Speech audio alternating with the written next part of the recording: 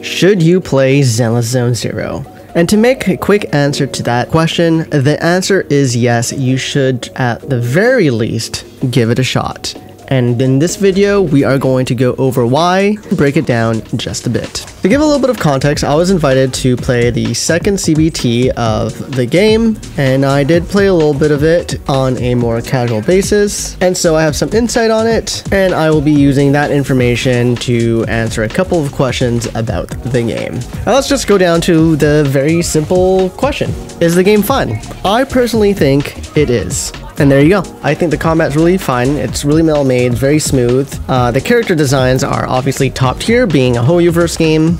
And I think its only real downfall, if any, is kind of the story, personally. Now, I haven't done all the story that was available in the beta, and maybe things changed, but the beginning, or at least the first two chapters of the game, didn't really pique my interest so much, and that's more of a personal thing more than anything. I mean, the screen time of some of the characters was obviously quite nice, but other than that, it wasn't like too crazy compared to the other gacha games I play, that being Genshin Impact and Wuthering Waves. But things could change, and I'm definitely going to give it a shot, especially since the two things that carry the game is the character designs and the combat. Now that was the quick way of telling you whether or not the game is good or not, but let's add a little bit more to that with a bit more information. If you do like gacha games but are tired of the open world of Genshin Impact and Wuthering Waves, then you might want to give this game a shot, because this game does not have an open world, yet still maintains the quality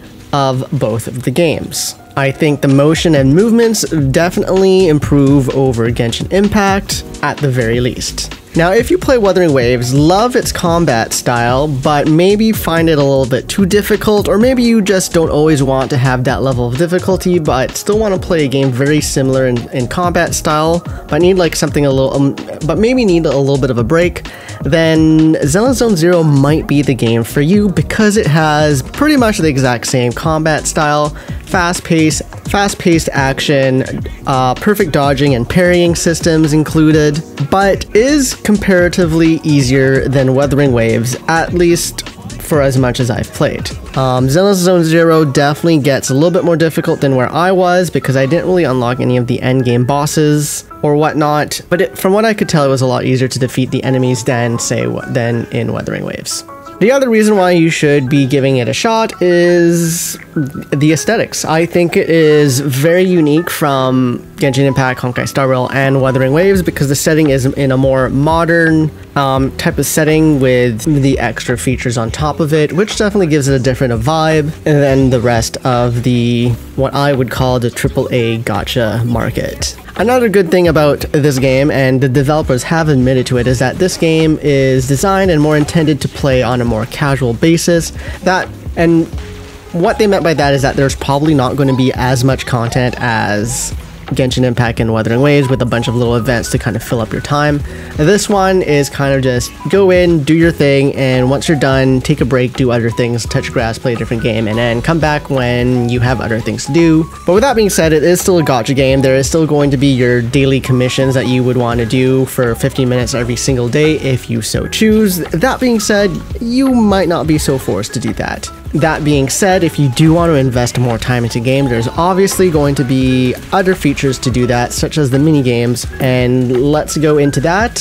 The arcade. And the arcade in CBT2 just had 2 mini games that you could play. They were pretty fun, and I do actually hope that they do end up adding more of that down the line. Now, the other reason why you should be giving this game a shot is because it's a hoyoverse game. Now I know with hoyoverse, its reputation is flip-flopping here and there. If you only played Genshin Impact, you probably are pretty hateful towards the company. If you have either switched or just play Honkai Star Rail, you might actually still really like the company.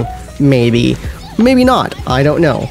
And this game being a hoyoverse company and its reputation being a little bit on thin ice to a certain degree, you kind of may be hesitant on that. That being said, one thing that I think we can all agree about hoyoverse is that they do make good looking games, and we can definitely see that by the character designs. The feeling of the combat feels very smooth and very hype and very fun to play. I've also played the game in earlier access in LA during Anime Expo because it was accessible there, and it was fun. The game is a lot of fun.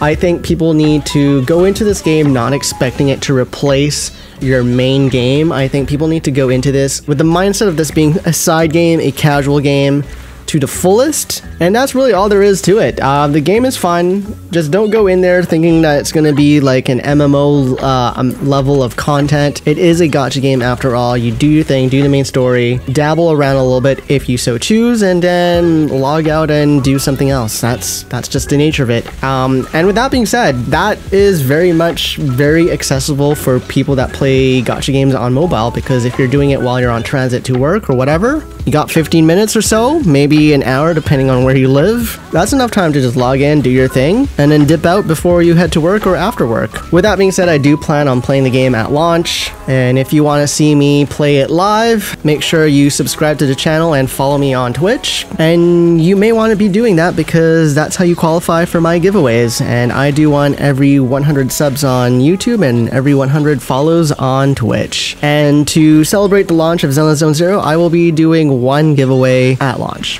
So see you then, and let me know in the comments down below if you are intending to play Zenless Zone Zero. That will be all for this video, and until the next time, adieu and goodbye.